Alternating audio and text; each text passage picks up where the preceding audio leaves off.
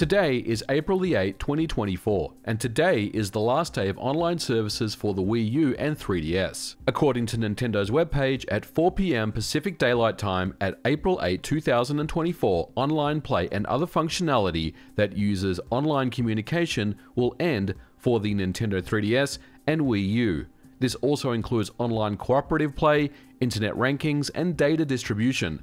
Now what this means, of course, is that this is the official end of Wii U and 3DS support for users who like to play online 3DS and Wii U titles such as Mario Kart 7, Mario Maker, and the original Splatoon for the Wii U, just to name a few. You'll only be able to play these games offline, which of course is a huge blow to those that continue to enjoy these games in 2024. And you'd be surprised how many people are still playing Splatoon and Mario Kart on their Wii U. Of course, we aren't talking big numbers here, but all of a sudden, these users are faced with the reality that their games will no longer work. However, as always, thanks to the community, these online services will live on with Pretendo, which is a fan replacement service to the Nintendo network.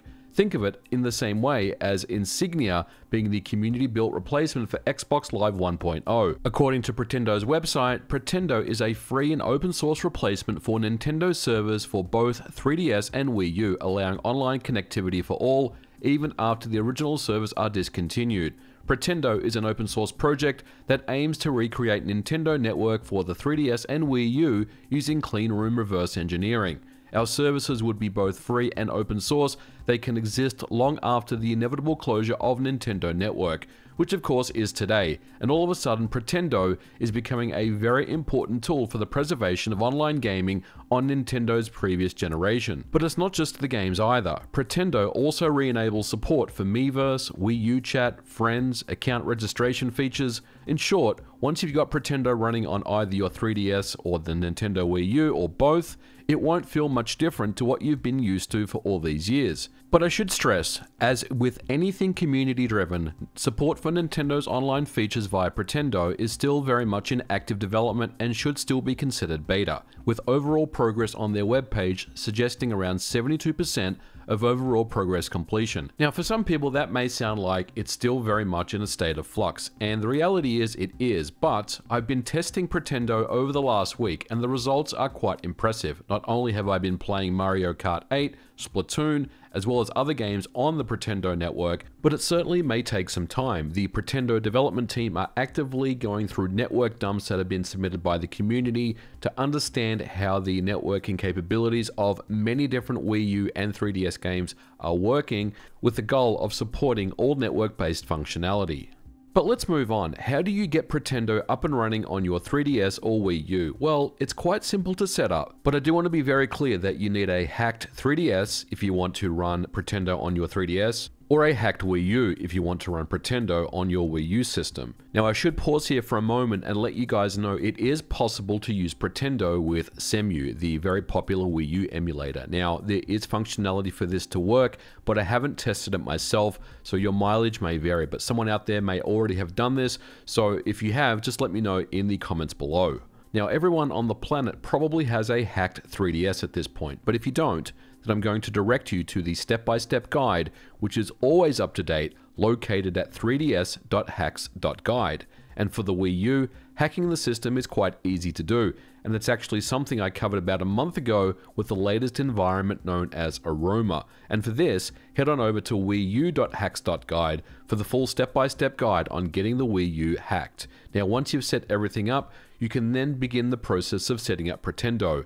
And for this, I recommend you go to Pretendo's website at pretendo.network. They also have a very active Discord community with a support channel that can help you get all your issues resolved. Pretendo.network has a step-by-step process of setting up Pretendo once you've hacked your systems, and the entire process shouldn't take you any longer than 30 minutes. But at a high level, once you've set up Pretendo on your Wii U or 3DS, then you can either link a Pretendo network account to your console, in exactly the same way as you normally would if you're running the Nintendo network, or to create an account on your console when you're running from the Pretendo network on the console itself. Now, over on the Wii U, you will know that Pretendo is running when you turn on your Wii U. You'll see a notification on the top left-hand side. Now, over on the 3DS, there is an application known as Nimbus, which will allow you to switch over to the Pretendo network with ease. And you only need to do this one time.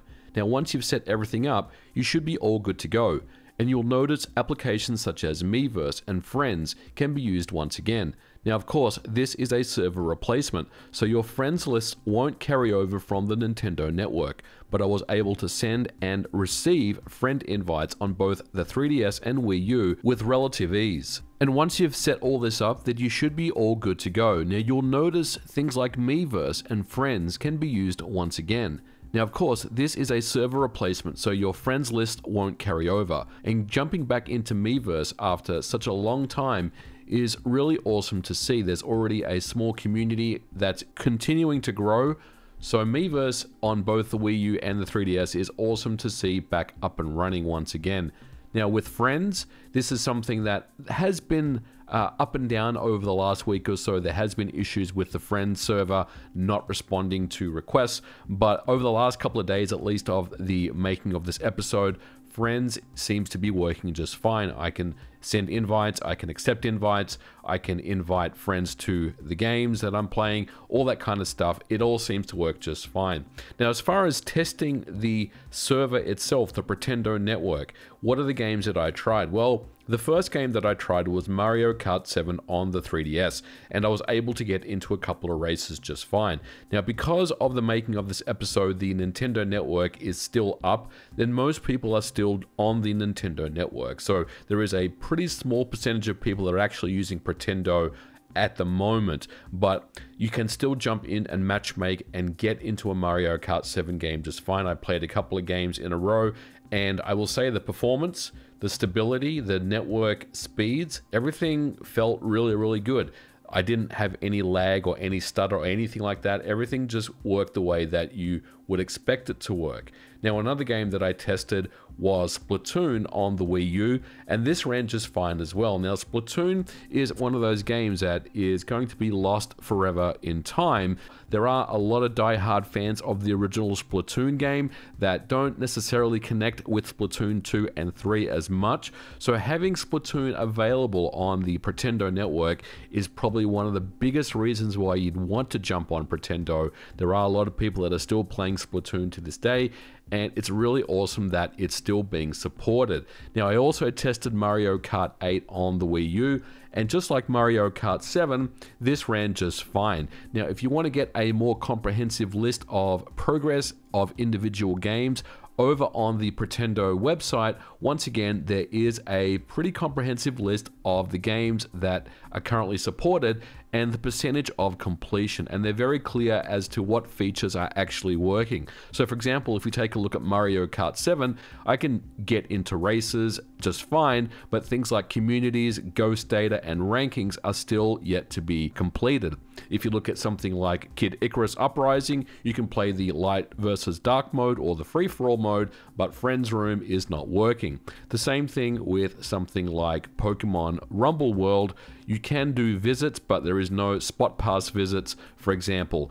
So there's a really, really great granular kind of breakdown of the functionality that's currently in place. If we look at Splatoon, you can see that we can go online and also have private battles, but the public battles and the Splatfest are still in a state of flux at the moment. Another really great reason why you'd want to jump onto the Pretendo network is, of course, Super Mario Maker. And this, of course, means that Super Mario Maker will be available and playable and completely preserved. Now, over on the 3DS, it's an 83% completion. The only thing that's currently not implemented is the display of random courses, but everything else works just fine. Super Mario Maker on the Wii U is a little less complete. It still needs a little more work, but you can see here that it's over 63% complete, which is really awesome. Mario Kart 8 on the Wii, which is a very popular game, of course, it's going to be on the Pretendo network. is almost complete. We're at 89% completion. There is a small subsection of things that are still yet to be done. So you can see here that there is obviously a lot more work to be done, but there is a lot of progress that's being continued right now. And this, of course, is the reason why the Pretendo developers are asking the community to submit their network dumps, which is something they've had a very large influx of over the last week or so, just before the Nintendo Network servers go offline. So Pretendo Network is an awesome replacement for the Nintendo Wii U and the Nintendo 3DS Network functionality, which makes things really awesome. Now, I do want to be clear before we kind of wrap up that this at this time is still very much in a state of active development and flux. There's been periods of time where I haven't been able to get into any game and I just get kind of these error messages come up, and all of a sudden when I kind of walk away and come back a few hours later, things work just fine. So I will say that the network right now is in a state of flux. There is a lot of ongoing development going on at this time. So stability may be a little up and down depending on the game that you want to play. But I will say that I think over time, stability and more functionality will become available. So I definitely recommend that if you are interested in kind of keeping your 3DS alive or your Nintendo Wii U alive, then check out Pretendo. Pretendo.network has an awesome step-by-step guide to get you set up as mentioned, and the Discord community is very friendly and very welcoming to new people that want to jump in and get involved as well. Now, the last thing I do want to say is I'm not affiliated with Pretendo Network in any way. I'm not, this is not a sponsored video or anything like that. This is something that a lot of people have asked me to cover on the channel, and I was really kind of just waiting for, the last few days of the Nintendo Network closure before we kind of jumped in and took a look at Pretendo, because this piece of software is going to become very important for those people that want to keep their 3DS and Wii U alive in 2024 and beyond.